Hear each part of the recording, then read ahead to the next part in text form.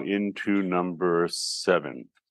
And this is more on pastoral, conclusion of the pastoral material, also talking about Georgics and agriculture more generally, and that's Cato and Varro. But let's go right into Virgil here.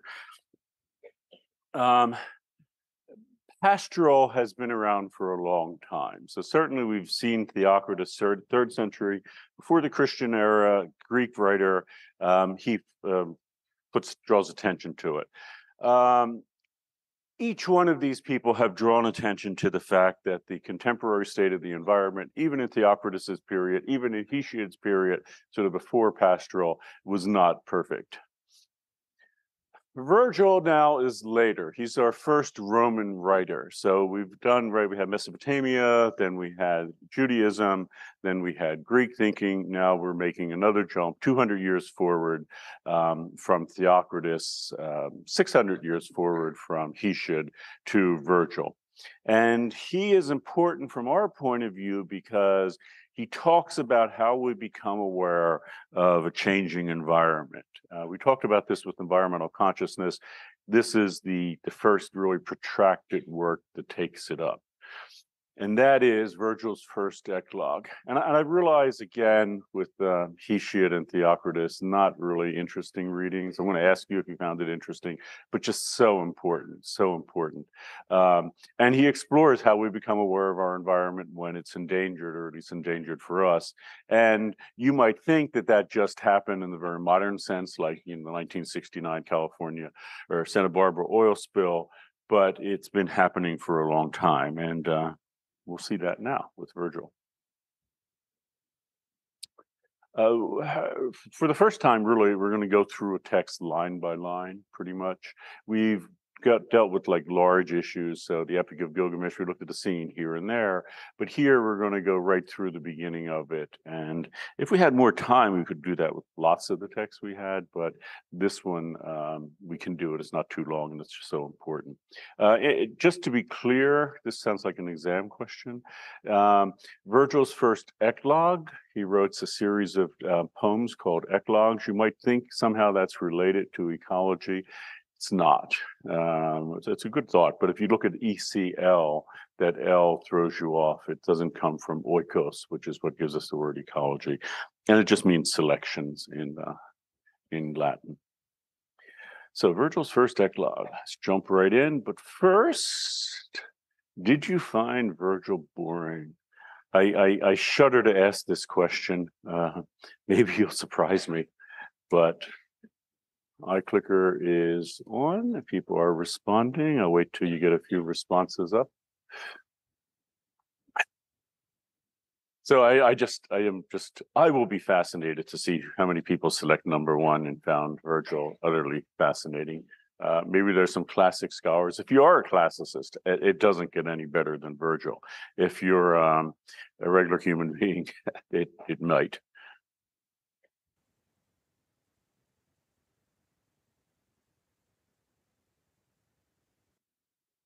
Okay.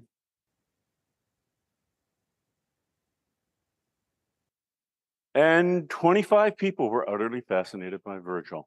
28 people, although I'm not sure how many of those are actually being honest. It was like a funny answer to put down. But good, a little boring, basically boring, more than excruciatingly boring. And I'm happy to see that you've been jumping in and doing the reading. So now that we're here, you had the reading done in advance. So, okay. Let's jump to our next part of the lecture. So you have two characters, Meliboeus and Tityrus. The first eclogue is a dialogue. And the first of the two, the one who speaks first, Meliboeus, is attempting to draw Tityrus's, and Tityrus is his friend, attention to the environment. And he's basically like gesturing to it. He's saying, Tityrus, look there, that spreading beech tree. Look over there, the woodland mews, sweet fields, the woods.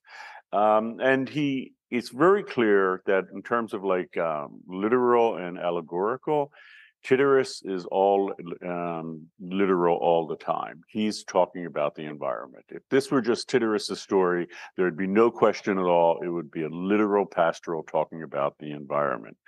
But Virgil is doing something else with this. So that's Melibœus, the literal environmental guy. Tityrus then responds, and you can see here, these are the lines of the text. So we just went through the first 5 lines. Now we're at the next 5. Tityrus responds by drawing attention to the political situation in Rome. So remember, these are Roman writers, and he remains oblivious to Melibœus's attempt to foreground the environment. So to Tityrus, this is not literal pastoral. This is allegorical because it's talking about an environment, not an environmental issue, but a political issue. So remember, I said, it's kind of confusing. You never know what kind of pastoral you're looking at. Well, hey, this one's even a little more confusing because Virgil has both of them talking back and forth, the literal position and the allegorical, which is Tityrus's position. So jump now to the next couple lines. Melibœus then responds to Tityrus, observing in some detail how in the fields everything is wrong environmentally. In the fields, everywhere, there is so much turmoil. So not only is this a literal depiction of the environment, something is really wrong. And he doesn't just want to draw attention to, look at that beautiful spreading, beech tree. He wants to draw attention to the fact that there are problems, big problems with the environment. So you think Tityrus would then, perk up and pay attention, and Tityrus again ignores Melibœus and the literal environmental situation, and he returns to a discussion of his patron, who is very likely Caesar Augustus in Rome. Caesar Augustus was the patron of Virgil himself. So again, he is not being swayed by this literal argument to worry about the environment. He's all about politics and his patron. So key point that while Tityrus keeps returning to politics and the allegorical, Melibœus is repeatedly directing reference to the environment, which Tityrus is ignoring. They both aren't hearing each other. The fact of the matter is, we could focus on how Tityrus is oblivious to the environmental situation, but on the other hand, Melibœus is oblivious to the political situation. And we've only a few lines into the eclogue, but that's going to continue throughout the dialogue. Neither of them ever sort of switch over. That's for us to do as readers, but we'll talk about that. So let's continue here with this. Now, in terms of what we talked about with how you get environmental consciousness, how you become aware of environmental problem, Melibœus is losing his farm. Remember how I described that last time? Like if you lost a friend, if they moved away or something horrible happened, you suddenly become aware of the friendship and see it as important and valuable and lament its loss. Melibœus is not losing a friend, he's losing a farm. He is being kicked off of his farm. We'll talk about that in a minute. And he makes clear that loss has given him an environmental consciousness. He is now deeply aware of the farm that he took for granted, just like you might be deeply aware of that friend that you took for granted. And it sort of entirely, escaped his attention before. And in that sense, he was probably like Tityrus. He may have been kind of like Tityrus anyhow, sort of oblivious to the value of what was lost, which is the environment. In that sense, this is such a milestone text, and I'm going to talk about that in a minute, but I told you the pastoral is important. It's the most common form of nature writing in the West. Fair enough, it is. This is the most important pastoral text. And why I say that is because all pastoral after this, or the great majority of it, will reference this text directly. And by the way, Virgil knows this, and one of the reasons it comes across so powerfully in the text is that Virgil actually lost his own farm because of a kind of political situation we're going to talk about. He will get it back again, but not in this eclogue. So if you wonder if he's siding with Melibœus because it's so poignantly described, that's why. I mean, he totally gets the loss that Melibœus is feeling, and he's trying to communicate it. One thing that's important to note, though, it's a little caveat here so you don't get things confused, and that is Melibœus does not develop an environmental consciousness because the environment is changing. That's what happens with Rachel Carson, because DDT is being spread everywhere, the environment is changing, birds are dying, all sorts of life is dying. But here, he's changing scenes. So in other words, he is being evicted from his farm, and now he's losing the farm as a consequence, and he's lamenting the loss of the farm and how wonderful the farm was, which he's kind of seeing for the first time. It's a difference. He's changing scenes. The scene is not changing. It won't be till later when we see in a modern environment, in a modern sense, where environmental consciousness begins emerging in the 17th century. But here, nonetheless, Virgil has seen the paradigm with how exile is doing this here. And it will be sort of the touchstone for how environmental consciousness is thought of for centuries to come. So continuing line by line, jumping ahead a little to the 30s, Melibœus politely but pointedly notes that Tityrus has in fact been neglecting his farm. So it's not just that something is wrong. Melibœus just comes right out and says it. And Tityrus, you're neglecting your farm. You are not a good steward of that farm. You are not taking care of it. And it's a very moving line, maybe more so in Latin, but Melibœus suggests the very pines, Tityrus, the very springs, the very orchards, they all called out for you, but you didn't respond. You didn't listen. You weren't there to take care of them. That's what you should have been doing. And Melibœus thinks that's like the highest form of behavior, to take care of the farm. And he's calling out, Tityrus on that and saying, Tityrus, yeah, that's the highest occupation of being a farmer. And you're not a very good farmer in that sense.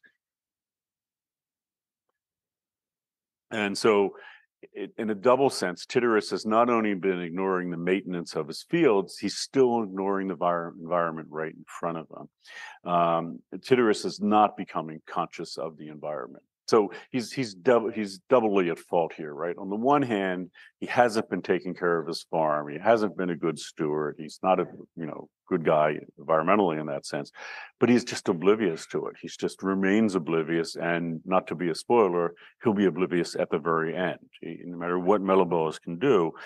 And it's actually kind of a cautionary tale. If you want to try to communicate environmental consciousness to someone, here's the paradigmatic Western example. How do you do it? How do you convince your Tityrus when you're trying to explain to them why we need to be taking care of the planet, why we need to be attending to climate change, and they just don't pay attention?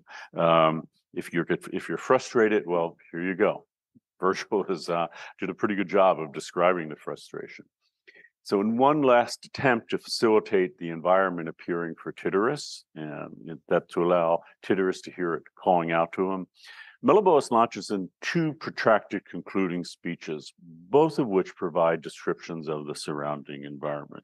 So he's already called out Tityrus on not being a good farmer or steward, and now he's going to take another sort of approach. In the first of these speeches, Melibœus tries to draw Tityrus's attention to various features of the environment. These are all, if you remember, the dialogue opens with him talking about the spreading beach and other things. Now he's going to do it again. He said, look at the familiar streams, the bees feeding on willow blossoms, variety of birds he talks about, and very specific descriptions, such as being willow blossoms and turtle doves. If you had any question, which you shouldn't at this point, but if you had any question if this is a literal description of the environment, this is totally literal. He's actually using descriptions of local plants, local animals, local birds to make clear that this is literal. And he's just, he's almost sort of like grabbing Tityrus and shaking him and saying, just look at it here, just become aware, just, in a 21st century sense. Just be mindful of what's here. You're not being mindful. This is all here, and you're totally ignoring it. It's not that Tityrus doesn't see it. I mean, it's right there before his eyes. He can't ignore seeing it, but he's just not being mindful of what it is that he's experiencing. So, in a collision, striking collision of the literal and allegorical throughout the eclogue, Tityrus responds to Melibœus's descriptions by allegorically referencing the political situation. So back and forth, and we're well into the dialogue now. Same thing. Tityrus is just, Melibœus is sort of shaking Tityrus, saying, just become aware of this, be aware, be mindful of what's here. And Tityrus is talking about politics. He's just, it couldn't be clearer. Virgil couldn't be clearer in describing how he just doesn't get it.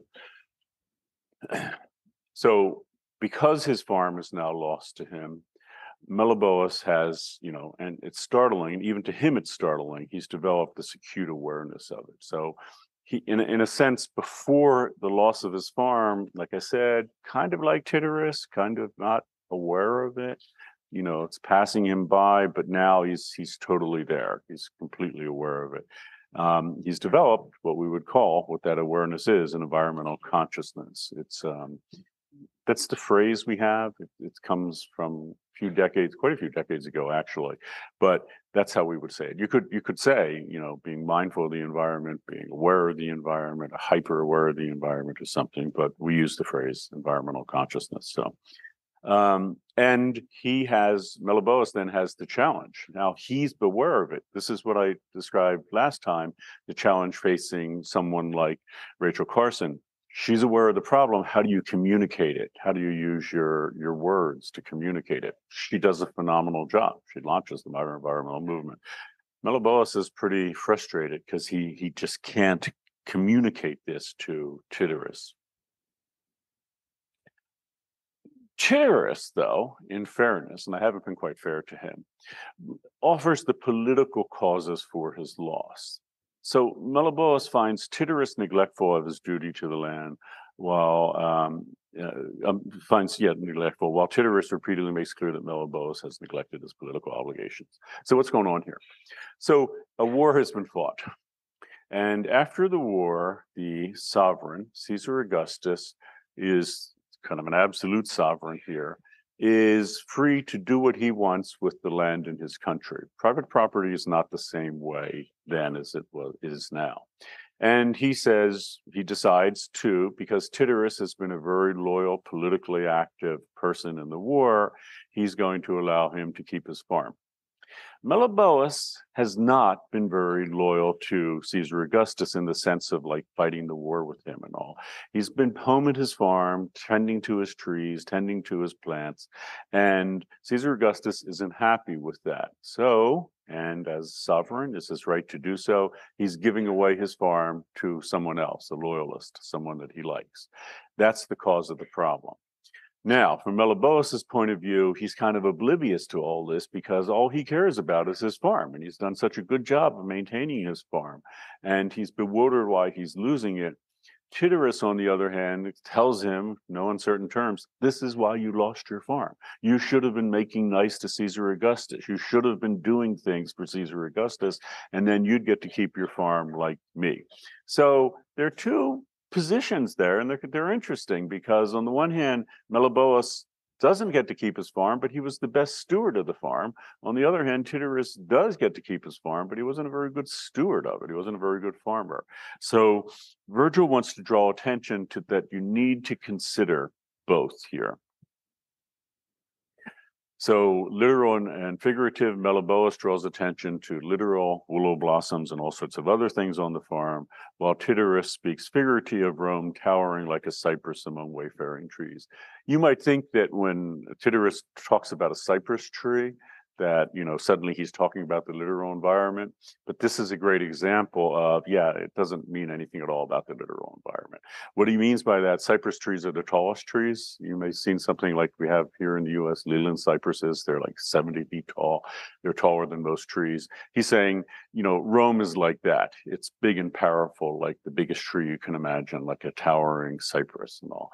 It's so allegorical. He doesn't care what kind of tree it is. If there were another tree that were taller, if he knew about, California redwoods, he would say like a redwood among wayfaring trees. It doesn't matter. It's just allegorical. So let's continue a little more with this, and then we can get to a conclusion.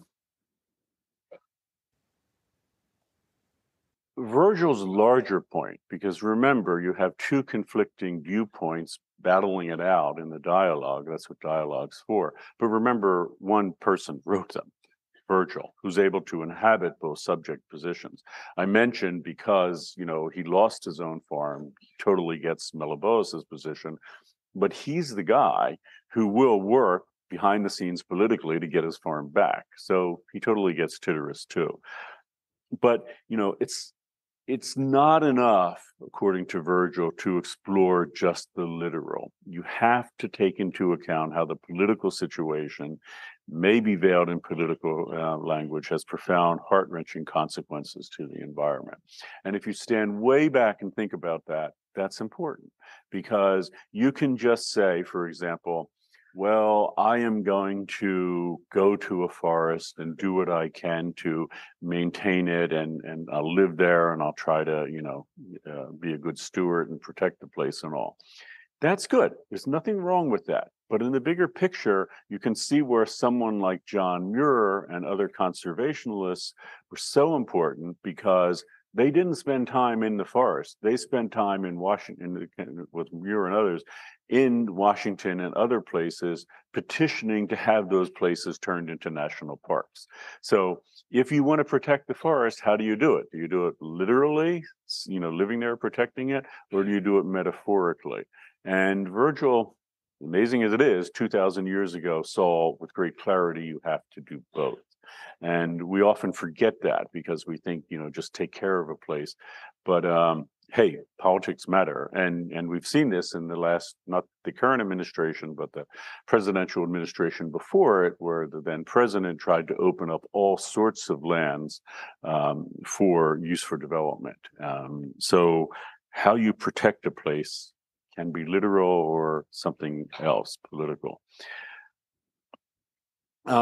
It's necessary to understand how human action, which are broadly political, impact the environment. That's the even bigger picture. How what we do impacts it, whether it's literally taking care of it the way Malebos does, or acting to see to its larger preservation. It's not enough to know that the environment was endangered by human action. We need to know how it happened and why it happened, so we can keep it from happening again. And Virgil's just so clear about that, you can just naively try to take care of a place, but you have to realize it's more complicated than that people will have interests that are, conflicting with yours, and that you're going to have to deal with that. So let's jump to our next one.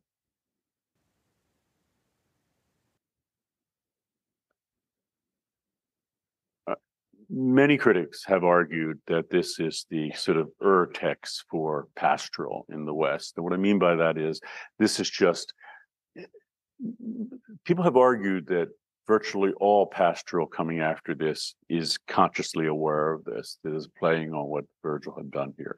So if pastoral is so important because it's the number one way that we in the West encounter the environment, and number one sort of nature writing, this one is the most important of all pastoral pieces. So let's draw a conclusion here with pastoral. So first off, it's a really complex form of writing. It's 3,000 years old. It can be very, very literal. We saw that even with Sappho, come hither with me, or it can be allegorical, or as we see here with Virgil's first decalogue, it's a combination of the two, where the very literal pastoral is actually in discussion with the allegorical by way of two characters, which is pretty remarkable to bring these two very different ways the pastoral can work into discussion in one work. So when pastoral explores the intersection of literal nature writing and allegory, it may, as in this case, comment on how human actions impact not just our relationship with the environment, but our awareness of it. So you may be, like Tityrus, not only impacting the environment by not being very careful, not being a very good steward, in this case a good farmer, but you may not even be fully aware of it. I would argue that when people do things like, want to use land for uses like, pumping oil, or like deforestation. Deforestation is probably a better example, which is why Gilgamesh is such a good one.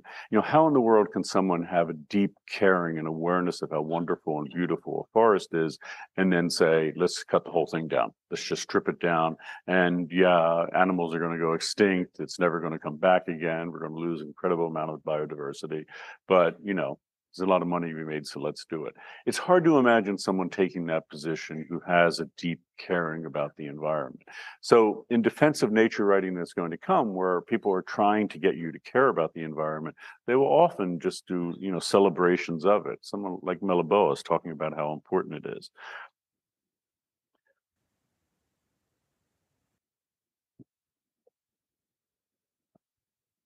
So again, it's important to realize that the scene didn't change. Meliboeus's farm didn't change, at least during the dialogue itself, but he changes scene. But that's okay because it still allows Virgil to explore how an environmental consciousness would happen. But environmental consciousness in the modern sense of the scene changing, what Rachel Carson does in the beginning of Silent Spring, that's going to be a while coming. That's going to really be, and I'll talk about it here in a moment, a few hundred years in the future. And that's by the time in the Renaissance. Poets like Ben Jonson in To Cookham, which is a poem that we're going to read, will adapt Virgil's approach to explore how we become conscious of an environment at the moment of its endangerment. And that's something that we're more familiar with, right? That's what happened when the oil spill happened off the coast here 50 years ago. People became incredibly conscious of it. And they were like Meliboeus, trying to tell people, just something is here. You have to see it. You have to become aware of it. So that will do it for pastoral, but let's see. Is pastoral clear to you from that? It's been a good bit of time on it. Pretty clear, basically clear. Wait till we get a few responses before I reveal.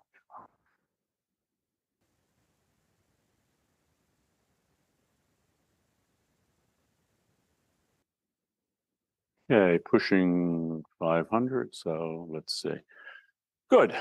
To those 9 people, you should see me after class, and we can talk more about pastoral. Basically, yeah, that's good. I mean, I want you to have a basic understanding, and I can tell you that a basic understanding is all you really need for the midterm. I've already made it up, so it's not super specific. But if you are crystal clear, nothing to worry about. If you're in the C or D category, either seriously see your TA about it or review the material again. Maybe look over the lecture, listen to this lecture again. So, okay. So, Virgil is known for 3 things. You may know this. He writes an epic called the Aeneid, which is sort of his take on the much earlier Greek text, the Iliad by Homer. So he writes epic, and as you know, he writes pastoral, like the eclogues. But he also writes a third form that he's very famous for, which we're going to address next, which is Georgic. I mention this because it's another incredibly powerful form of nature writing that is an entirely different strand, but will be intensely prevalent in the West. Not as much as pastoral, maybe, but very important. It can be a form of nature writing.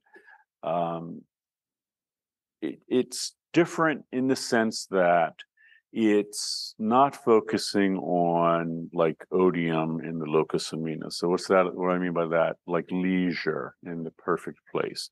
So in pastoral, you have the shepherd just standing around, singing, leaning on a staff or whatever. Georgic is different, fundamentally different, because it's characterized by hard work and agriculture. So shepherds are not doing agriculture. They're not plowing up the land. They're not planting things. They're not doing any of the things that you think farmers do. They're just walking around with their sheep. Georgic is different. It's all about hard work. Let me just take a drink here.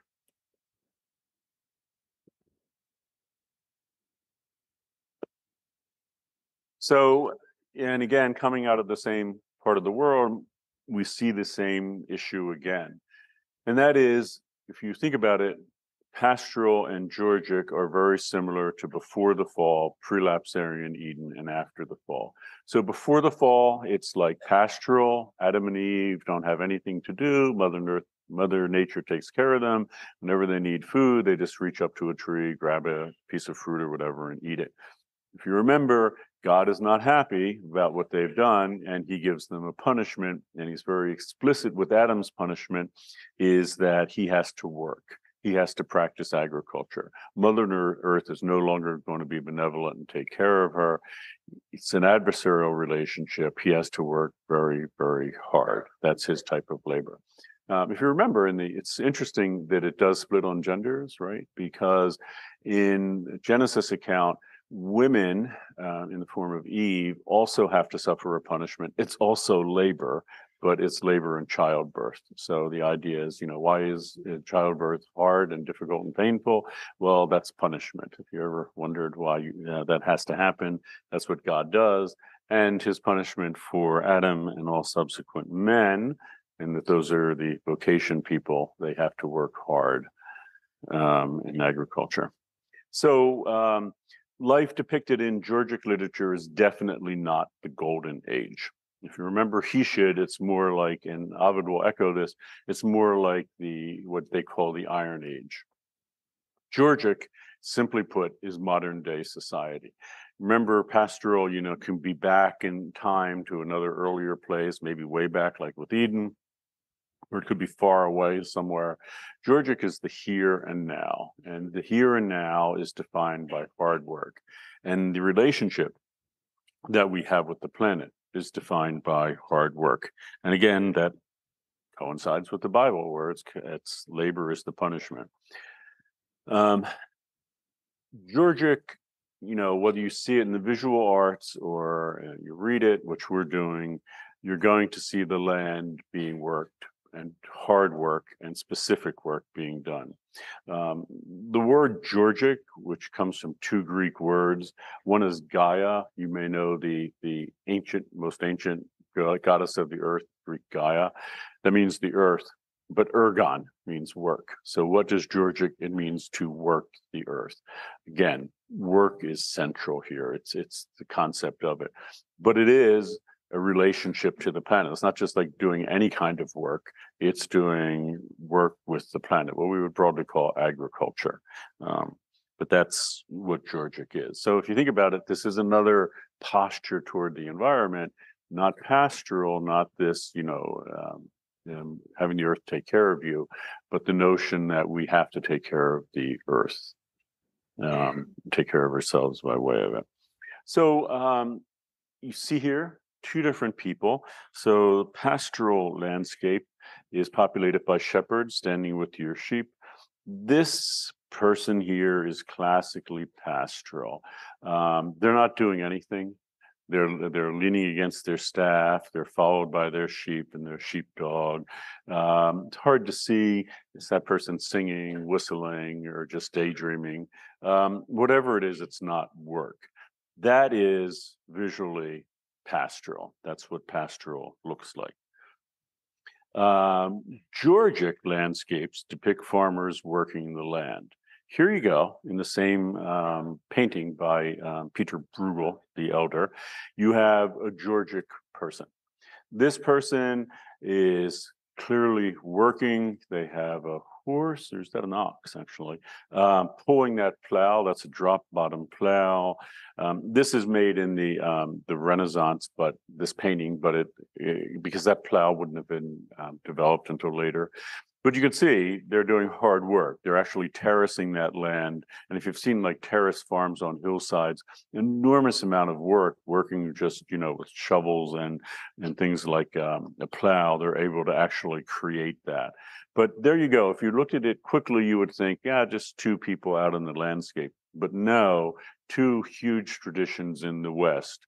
Pastoral, the one of leisure, and Georgic, the one defined by work. Literally, ergon gia, to work the earth. So, yeah, you think they're the same, but they're different. They're actually kind of just the opposite when you think about it with respect to the earth itself. Let me go to the next slide and I'll flesh that out. Um, they're in many respects opposite, right? Because so think about it not in terms of you're out in the landscape the way those two guys are. In that sense, it's similar, but it's the posture that you have toward the planet. Is the way you see the planet as this, this loving place that takes care of you, or do you have to, in a very adversarial way, get everything that take everything that you need? In that sense, you're working, it's going to require hard work, and the earth isn't seen as sort of connected with you in any sort of benevolent way. You are working against the earth in a way. So two very different positions. Of course, people will say that Georgic is required because the earth just doesn't take care of people. But it depends on your attitude, really. But we'll talk about that when we get to Buddhism if we have time. The need for Georgic. This is important, and it arose for Virgil in a certain political context, and that context is kind of alive and well today. So let me explain. Rome, Virgil's Rome, right at this time, became the first city in the West to have a population of 1 million people. So Gilgamesh's, Uruk, which was an incredibly important city, nowhere near this kind of population. Rome is just breathtaking in this sense. And by the way, it won't happen again in the West. It happens in other places, but it won't happen in the West again until the year 1800, when London has a population of 1 million. But for almost 2,000 years, no city has come to be the equal population-wise with Rome. But this creates certain problems. And you've no doubt heard the signature things you always hear about with Rome was its wonderful roads and its wonderful aqueduct. But its food system, and that's what we're talking about here with Georgic, was also extraordinary. And these three achievements of Rome are interrelated, incredibly important, environmentally significant, and will show up in the modern world today too. So let me explain. How do you provide food and water for 1 million people? Well, this answers the question of why Rome had those amazing aqueducts, why, surrounded by 7 hills, water is brought in, incredibly important. It solves that problem. An incredible, engineering master feat to do it. Two, the other thing you've always heard about roads, well, the roads are there for more than anything else. I mean, you might think their travelers go back and forth. Yeah, that's true. But you have a city of 1 million people. How do you feed them? You need to bring food to them. You need good roads to do it. If you don't have good roads, you couldn't do it. But then that presents a problem because the roads are pretty good. I mean, the Roman roads were good. For hundreds of years after Rome fell, they were the best in the West. But you can't bring fruit and vegetables too far without having a problem. You need to have a sound transportation method. And you can see where this is important today because in the United States, food travels extensively before it gets to our table. You may know that on average, a fruit or vegetable has to travel 1,500 miles to get to our table. I think I brought that up before. But here, it's not that far, but it's pretty far. So the solution is, let's go to the next slide, is to encourage farming nearby. You don't want to be bringing vegetables 200 miles. If you only travel 30 miles a day, you're bringing 200 miles. It's like a week, and produce will, a lot of it will spoil that far. But they're all around Rome. There are the suburbs, suburbia, which is actually our word suburbs comes from the Latin, which means near to the city. The near to the city things are important. And the problem is, these are generally, at the time, owned by wealthy landowners. And by the way, that would have been Tityrus and Meliboeus. These are not average people. These are wealthy people. And, the problem is it's kind of hard to convince them to get into the hard work of farming. right? Especially as most of these people who own these estates outside of Rome had houses in Rome too. Rome's the largest city in the world. There's lots of interesting diversions there. People want to spend their time in Rome. They don't want to be out in the middle of, nothing on their farms. So how do you convince them to take up the work of farming, which is so essential to providing a secure food system for Rome? The solution is to encourage people to take up farming. So there are two approaches, and we're going to see them both today, and one with Cato and Varro and the other with Virgil. Cato and Varro, which we'll get to in a minute, is to appeal to the pocketbooks of these people, saying, if you raise food, you're going to make a fortune because Rome needs food. They'll pay any price for it. You're sitting on the means of production for incredible wealth. Just do it. But then, the other approach is suggesting that, let's jump to the next slide where I flesh that out. The second approach, which is Virgil's Georgics, was likely, so the Georgics was likely actually made at the request, either directly or indirectly, we're not sure, of Caesar Augustus. So, Caesar is saying, I want these landowners to start growing food and be serious about it, because if not, Rome is going to be in a precarious situation if its food supply is challenged. The only way the city is going to keep growing is we have good food supply. Acknowledging that farming is hard work, and Virgil does it. He nonetheless writes a tract celebrating the work of farming as honest and wholesome, wonderful work. This view of farming has continued into the 21st century. If you don't believe me, listen to some country and Western songs, because you will often have a celebration of rural country life and how it is the most sincere, best way of living, that life on the farm. Actually, I think there's a John Denver song that either has that lyric or the title, Life on the Farm, about how wonderful it is and how it's the best life to live. Life in the city, according to this view, is not good. Country life is good. That division is shaping American politics today, where there are a whole group of people saying that rural areas are where values are the best and the cities are not the best. Where does that come from? I think a lot of different places, but Georgic sets the stage for that by celebrating country life as the best life to live. So let's get into Virgil's Georgics themselves. We won't go quite through it line by line. They're written roughly 29, year 29 before the Christian era, a little bit after the Eclogues. It was influenced by older works such as Hesiod, Works and Days, and we've read that. But Virgil is doing something new, and he has the biggest influence on subsequent. So even though Theocritus sort of inaugurates formal pastoral in his first eclogue, Virgil totally makes it his own. But in this case, even though works like Hesiod's Works and Days inaugurate it in a way, it's really in a formal sense inaugurated by Virgil, and he gets all the components that are, like I said, still alive today in narrative, like country songs. Same story again and again, as in the creation myths from the Bible, Hesiod, Ovid. Virgil also imagines a perfect time when human beings lived at peace with the planet, which provided for everything. At one time in the distant past, like Eden, Earth yielded all of herself more freely when none begged her for her gifts. In other words, you don't have to do hard work, the Georgic work. The earth provided for us was, benevolent, kind Mother Earth, Dame Kinda.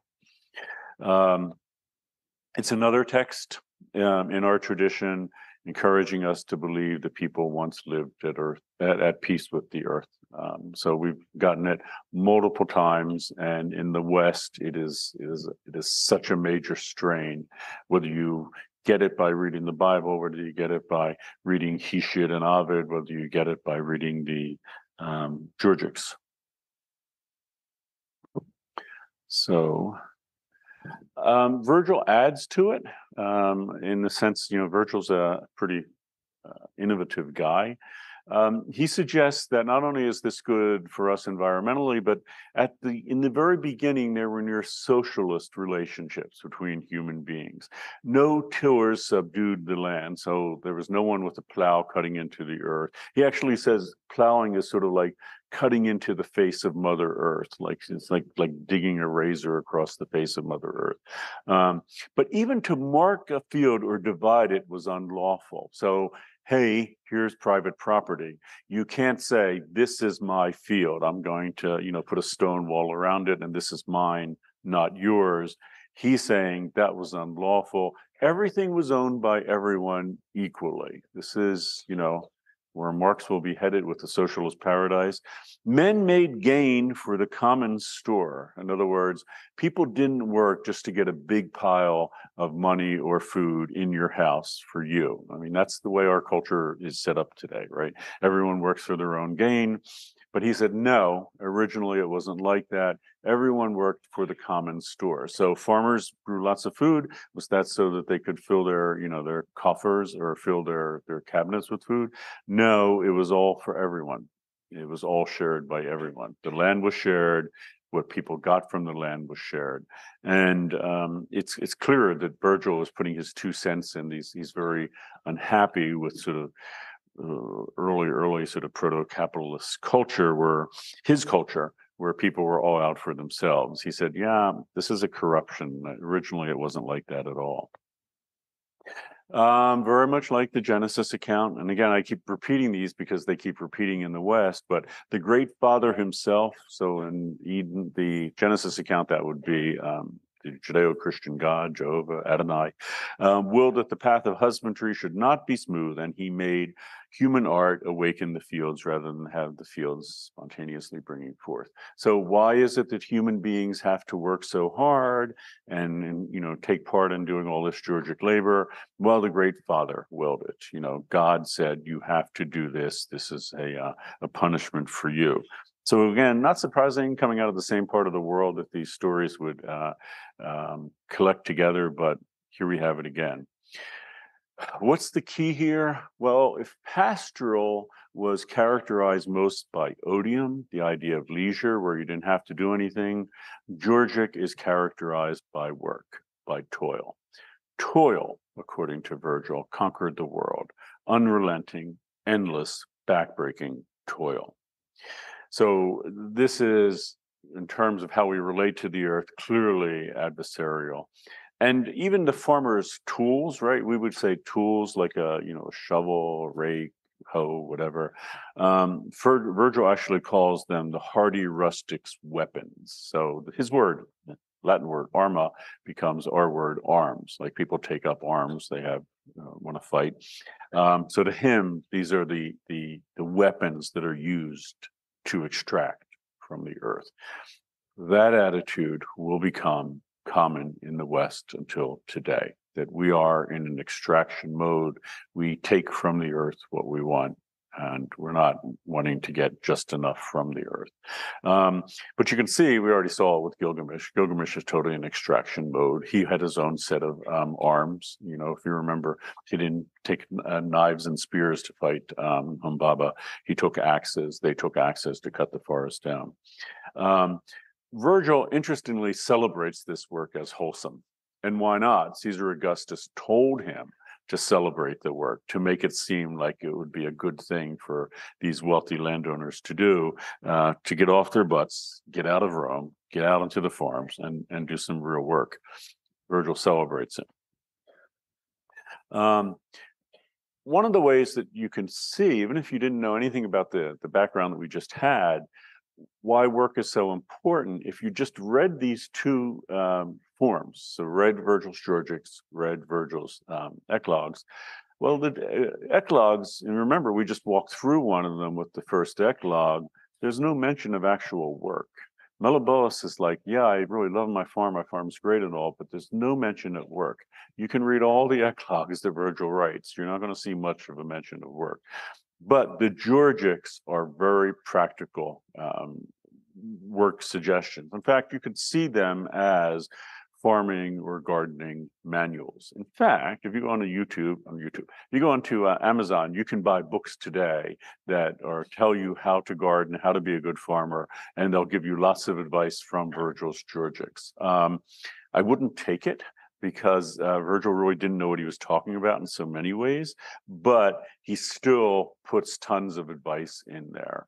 And again, he wants to make this like a good thing to do. Pastoral places imagined by Virgil, and pretty much all pastoral writers are pretty fanciful.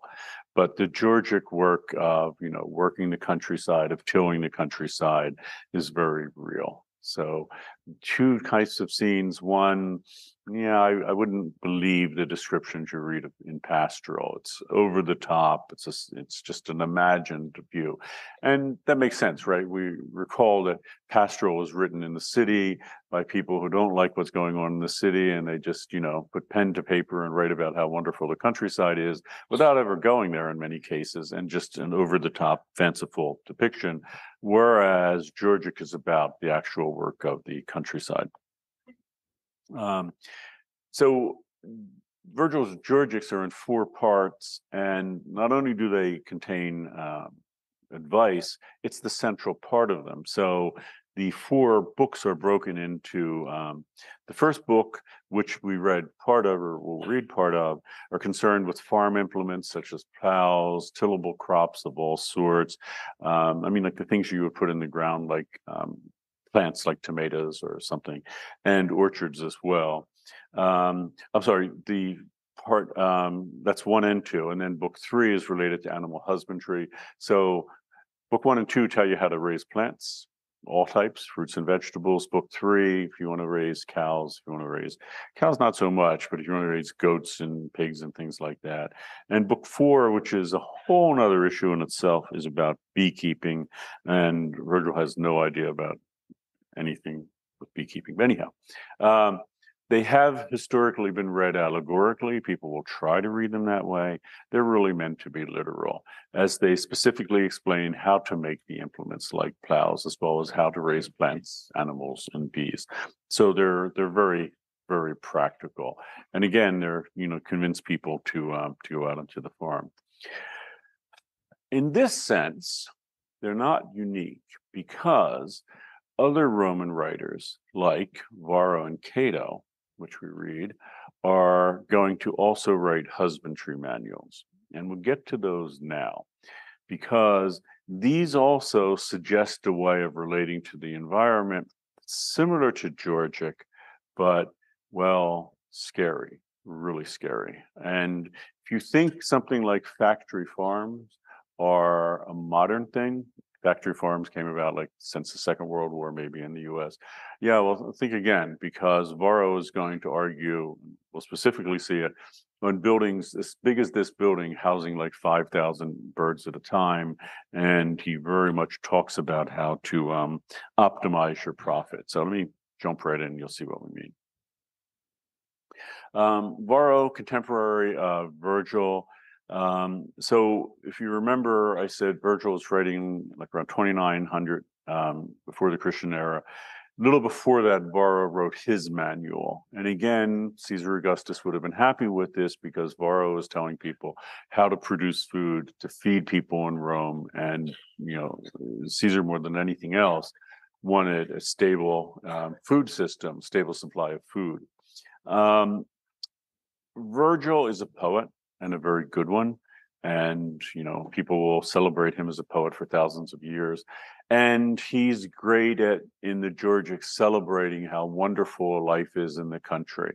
Again, think of him, I don't know if I've ever said it before, but think of him, like a country and Western singer who is just celebrating life in the country and making it sound so wonderful and all.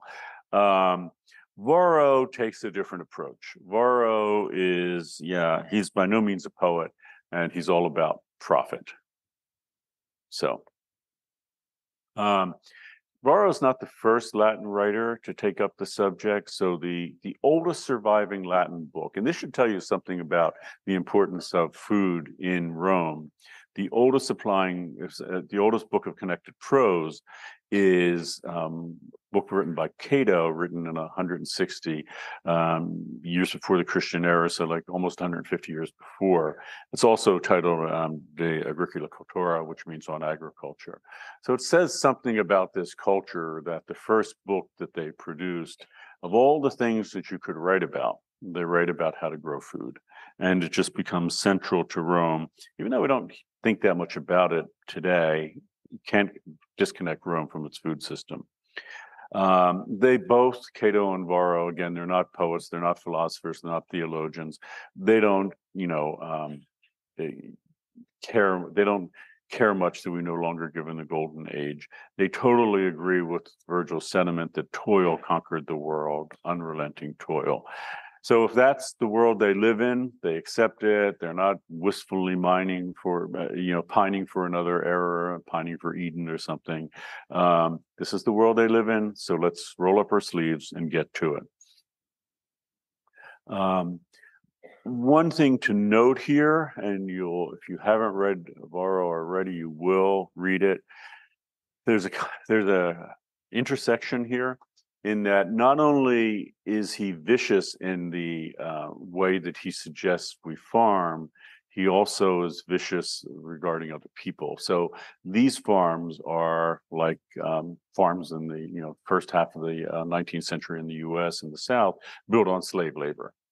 And slave labor is something that Cato, being a very wealthy, Cato and Varro being wealthy people, have no problems with. They totally accept that they are, and write into being the notion that they are the better people, that slaves are okay to keep.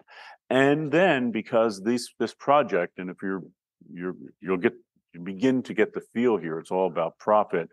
They give specific examples of how to do it. So Virgil might have launched into a rationalization for why keeping slaves is okay or something. They don't care about that, Cato and Varro. They want to make profit. So let's talk about slaves. How old should a slave be before you sell them? Because they work really hard, but then after a period of time, they don't work as hard. You can't get as much labor out of them. You still have to feed them as much food. Maybe you should be thinking about selling them. Let's talk about the calculus here to do it.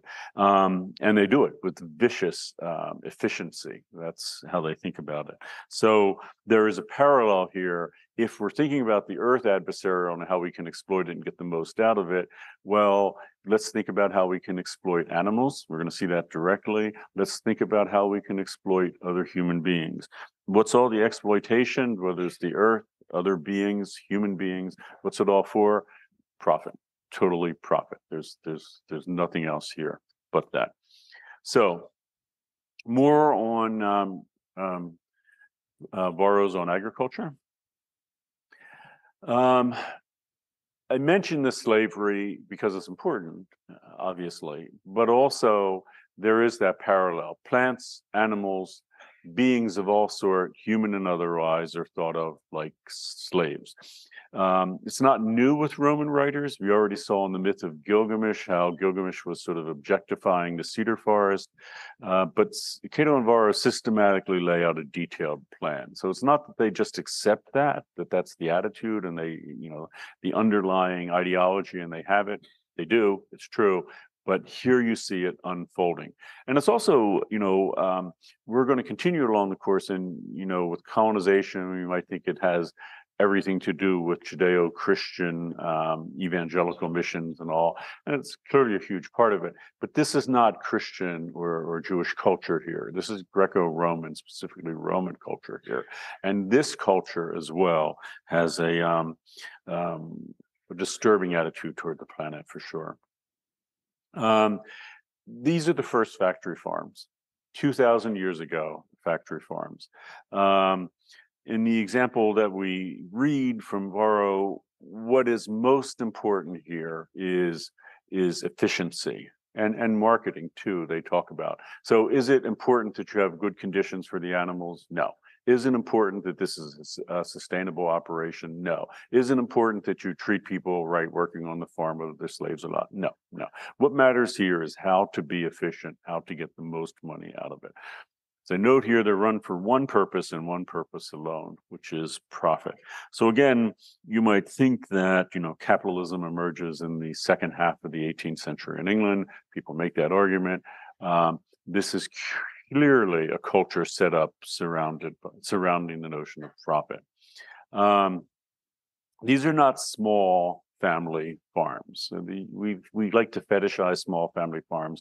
In the U.S., it's sort of a pastoral thing.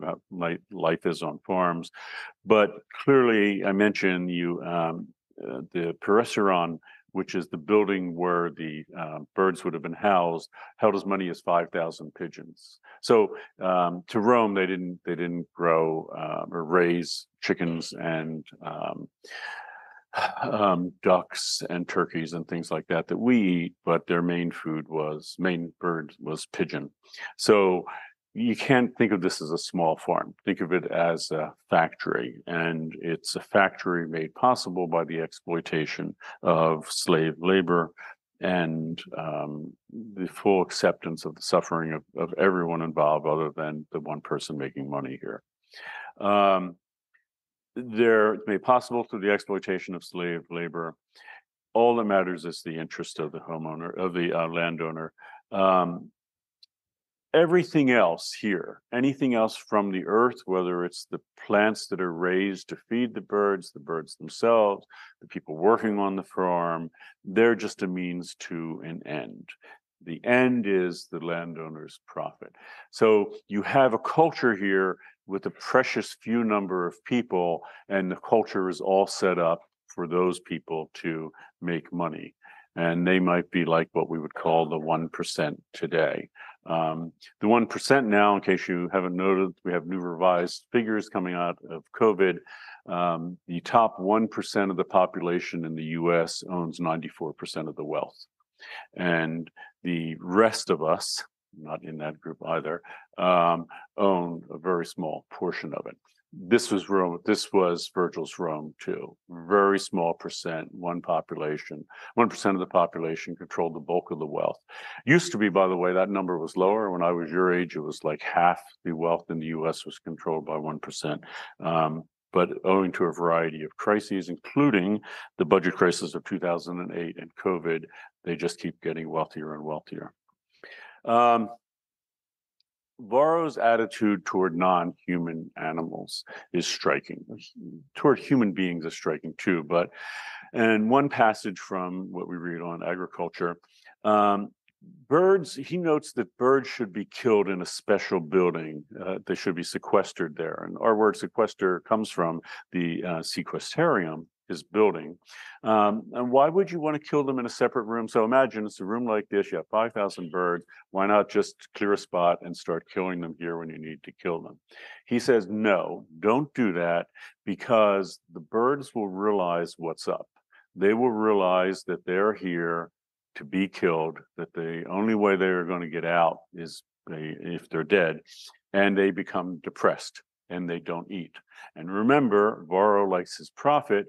Birds that don't eat don't get as fat. Birds that aren't as fat can't be sold for as much money.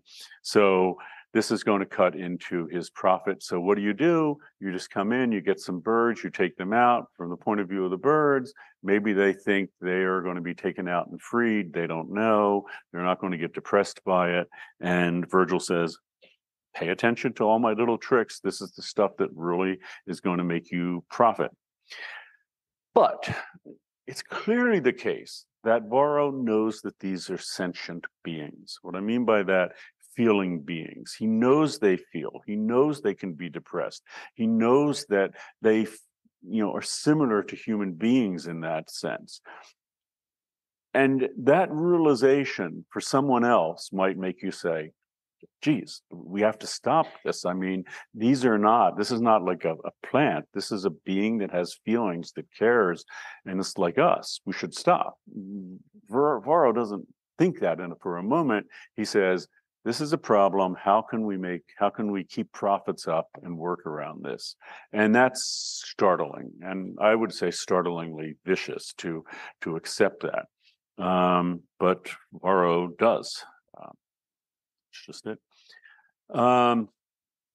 People will make and have made with Varro comparison to 20th century death camps.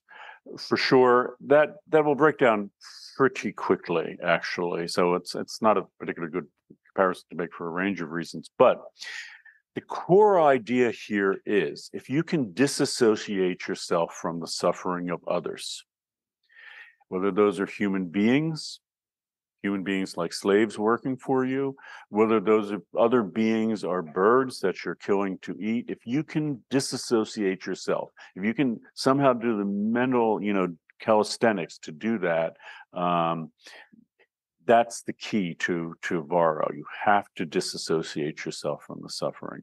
And unfortunately, the history of humanity has been marked by human beings disassociating themselves from the suffering of others, human others. So, for example, another little tip that Varro has, you should make notes on this if you ever want to raise chickens, is that the first thing you should do, because you could imagine if there are all 5,000 birds in this room, when I said that, you might imagine birds flying around everywhere. Varro says, no, you're feeding them all this food. They're going to use up all their energy flying around. They're not going to be as fat. First thing you do is you break their legs. Why? Because they can't fly around. They're all, so imagine here we have now 5,000 pigeons all here on the ground and can't even move. That's the solution to that problem. They're going to fatten more quickly. And as vicious as that sounds, you may know a few years ago, over a decade ago, California passed a law regarding factory farms and the raising of chickens. And the law is in California that if you grow chickens in a building like this, they have to have an area 1 square foot in size so they can turn around. Because if not, they can't move at all. They're like shoulder to shoulder and can't move. So here's the striking thing. California passed that law. Many other states do not have laws like that. So even though they're not doing what Varro says and breaking the legs of the birds, they are making sure that they can't move around and can't fly and can't use up their energy in any other way. And before you think that California is some wonderful state, that wanted to undo all that, having 1 square foot to move around is still not a lot. I mean, it's still not a very a life that any being would want to live, I don't think. We've encountered this thinking before, and I'm going to run through it here.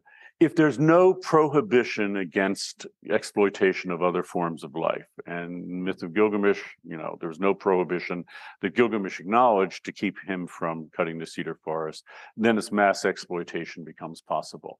Once Gilgamesh removed the prohibition, he just clear-cut the whole forest. That was it. 2, if we imagine ourselves fundamentally different from other life on the planet, and separate creation narratives encourage us to do that. So it's not just in the Judeo-Christian, but in this tradition as well. Then it opens up the possibility that we're permitted to do with their lives as we please. So if you think of yourself as fundamentally different, a different kind of being, and that could even be a different kind of human being in the form of slavery, that becomes an issue. So I'm going to do one last slide, then I'll take roll. If the physical realm is insignificant with its soulless beings, so dogs, cats, and pigeons don't have souls, they have no place in the metaphysical realm, no place in our realm, then our exploitation and treatment of them becomes a problem. So I'll finish the next one next time, but let's do our last iClicker poll. Here we go. So is Georgia clear to you? So pastoral, I asked the same question. Curious what you think. Everyone's going to say, sure, it's clear. I want to leave. So, okay.